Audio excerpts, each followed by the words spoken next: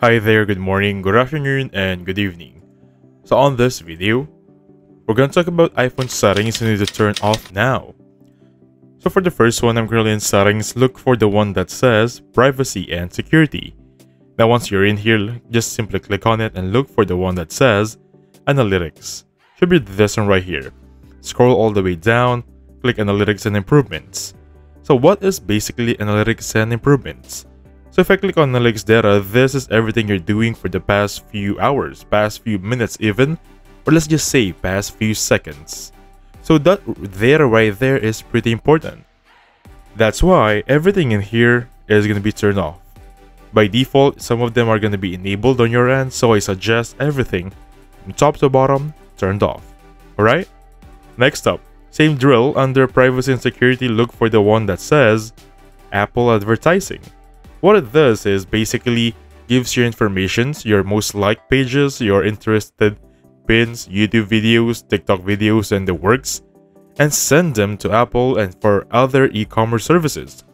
That way, Facebook knows or TikTok or Instagram knows which kinds of advertisements gives to your timeline, your profile, or your feed.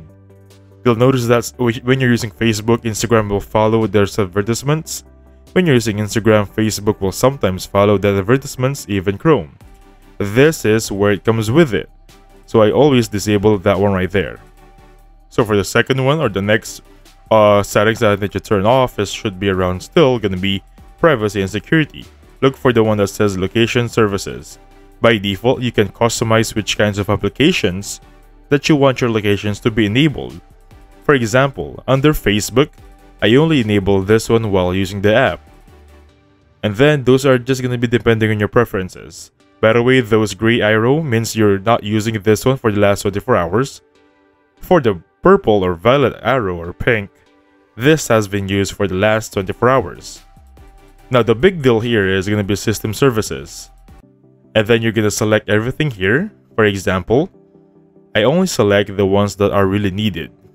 So please remove the one that you don't only use. The big catch here is going to be here. Significant locations. As you can see, it still has a password and some Face ID.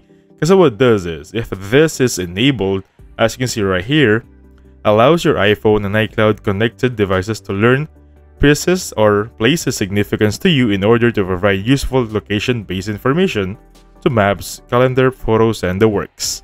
So that's really weird, and I want my information to be private. So I cleared this browser history and turned that off. Now next up, if you're using Safari or Google Chrome, this is basically the same thing. And now just simply go to applications first. So you can look up, of course, Safari or Google Chrome. I'm going to look for Safari here because I always use Safari. Now once you're inside Safari, look on the bottom section, the one that's under privacy and security. Now just choose or copy the ones I have here. For example, prevent cross-site tracking, and then highlight not secure, connection warning, and fraudulent website warning. These are all enabled. That's going to be depending on my preference. And then I disable this one right here. I'm going to also enable highlights for this one. Now once I'm done with that one, I'm going to go back on settings, go to general right now, like so, and look for the one that says background refreshes. Now, why am I teaching you this one? Now, are you worried that sometimes your Apple battery, your iPhone battery really goes down quickly? This is going to be the culprit. Because what it does is, it gives the application some authority to run on your background without even using it. And that drains battery. So I always turn this off. Take note about that one. Background app refreshes should always be turned off to keep your battery in a healthy condition. Now, for the last thing that we're going to teach you is go back again on applications. Now, this also works both on Mail and then Gmail. I'm going to go for Mail. Now under Mail, go to Mail accounts and you'll see right here. First thing I'm going to do is, on Push New Data, I'm going to disable Push. And then for the accounts right here, I'm going to make sure these are manual. Everything should be manual.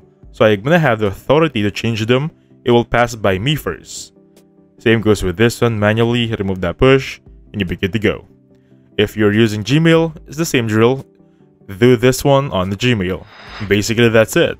So thank you so much for watching. Please hit the like button and subscribe. I'll catch you guys on the next one. Goodbye for now.